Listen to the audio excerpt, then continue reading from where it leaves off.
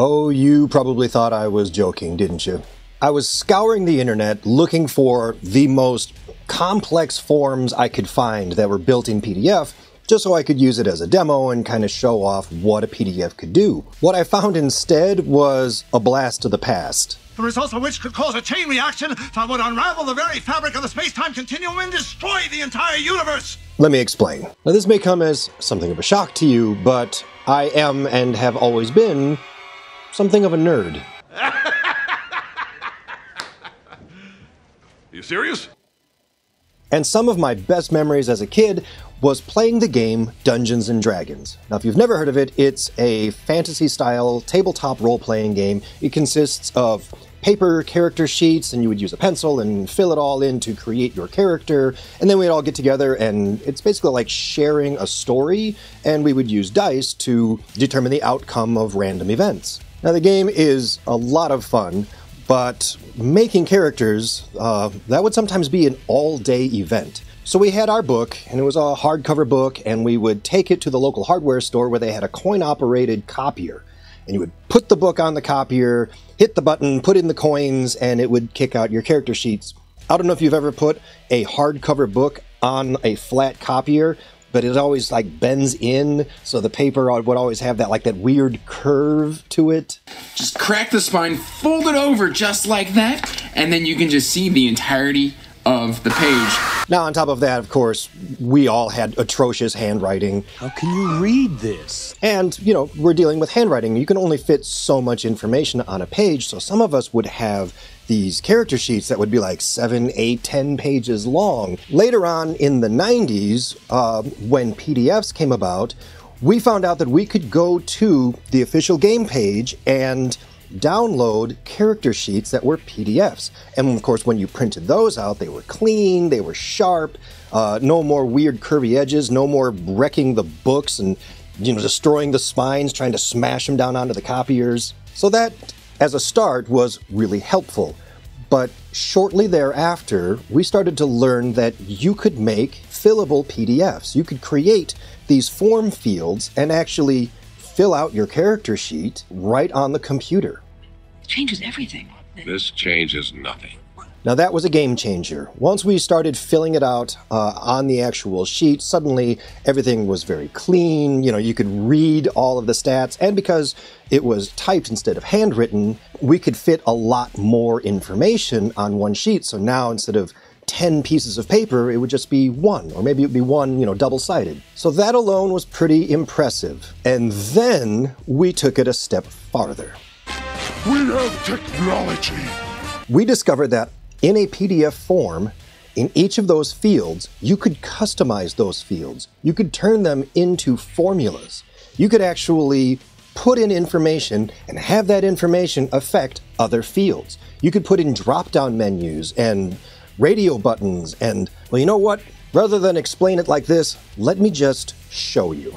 It's amazing after all this time, this still looks the way I remember it from the 90s. Now, I'm sure this has been greatly enhanced since the 90s, and of course, I'm going to have links to everything down in the description below so you can check it out for yourself. Regardless if you're a gamer or not, this is still really impressive. So with each of my stats, when I put in my numbers, you'll see it's calculating and affecting other fields. So already it has saved me the trouble of having to go to the book, open it, and find all the different charts or do math. Tough guys don't do math. Tough guys deep fried chicken for a living. All right, let's go ahead and use some of these drop-down menus and fill out the rest of our character sheet.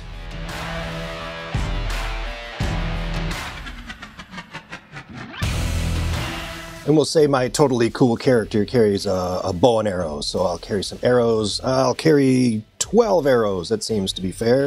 Look at that, it actually X's out the arrows that I'm not using to give me 12. So if I were using this interactively, I could just click on an arrow when I use it.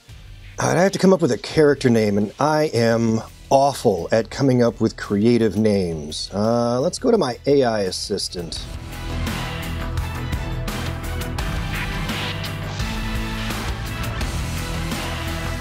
Ooh, there's some fancy names. I'll take that one. Copy and paste. I don't even know if I can pronounce that. Ooh, here's one. My character can cast the spell Fireball. But I can't remember how much damage it does. Let's go back over to my AI assistant. How much damage does a Fireball do in D&D 5?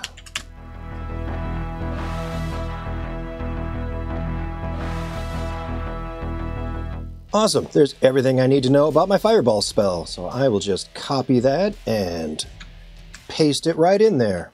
Perfect, done. Alright, I'm going to come over here to my tools and turn off my highlight fields. You see, I made some updates and tried to make the character a little bit more realistic to what I might have actually created when hanging out with my friends. You don't have any friends. And most of what you're seeing here, I didn't really have to figure out. I didn't have to look it up. It was all built into the PDF already. I just selected from different drop-downs. I clicked a couple of buttons, and I've just put in my basic stats, and it did the rest for me. It even has this page where I can click here to add a character portrait. So I just click this button. Well, let's set any image file as my portrait, and then I can browse, find my file, and upload, and there it is. Now I've got a really cool portrait of my character. Now these days, games like this, they have these different subscription programs that you can subscribe to, and it has like all of these really neat features that allows you to build characters a lot like what you're seeing here. Some of them have even more features than this, but those are usually full-on applications. You know, those are complete programs that were built to create sheets. I did this just with a PDF.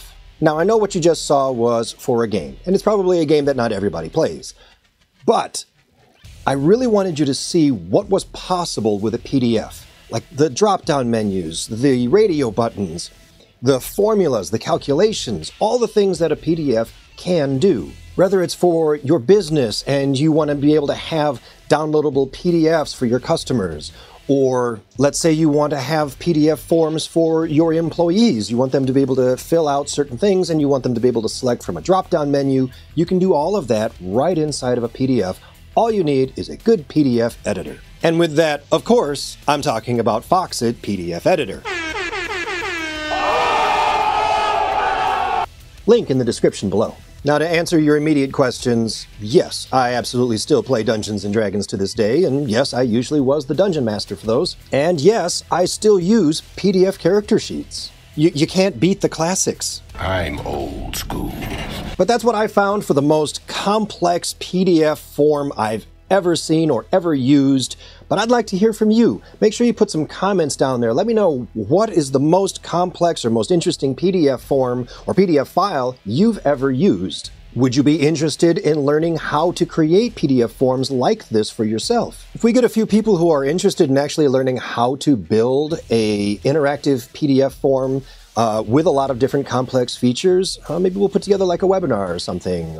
Get a bunch of people together and have like an online class. You know, I'd be up for that. But you got to let me know in the comments so I know that there's some interest. If you enjoyed this video and you'd like to see more like it, be sure to click that little like button. And if it's your first time here, don't forget to subscribe. Click that bell for alerts so you'll know when we upload more videos like this. I'm Charles from Foxit. Thanks so much for hanging out with me. I really appreciate you. And we'll see you in another video. Take care.